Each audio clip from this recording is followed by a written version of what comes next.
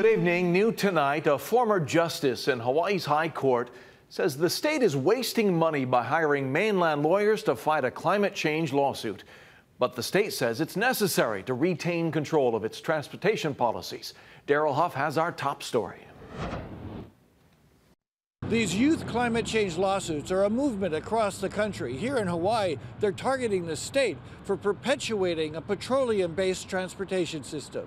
The Department of Transportation is doing the least to move us forward, as well as they're actually moving us backwards. 14 young people sued the state last year with the help of local and national environmental lawyers. The state hired a mainland law firm called Morgan, Lewis and Bacchius and has asked the legislature for $3.25 million to defend the government.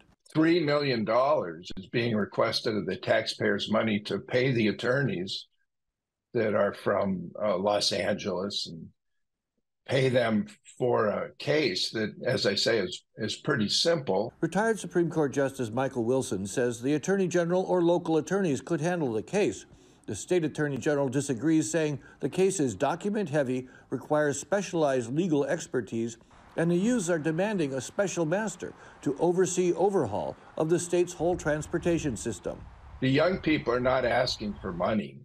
They're just asking for the state to come up with a plan to protect them, particularly with respect to the carbon footprint of the Department of Transportation. The mainland defense attorneys have begun under oath depositions of all the young plaintiffs, and their lawyers say the first questioning of Kalalapa Winter was so long and aggressive, she was brought to tears. The tactics that are being used in this deposition against one of the young women that are a plaintiff are not tactics that would be tactics used by our attorneys here in Hawaii.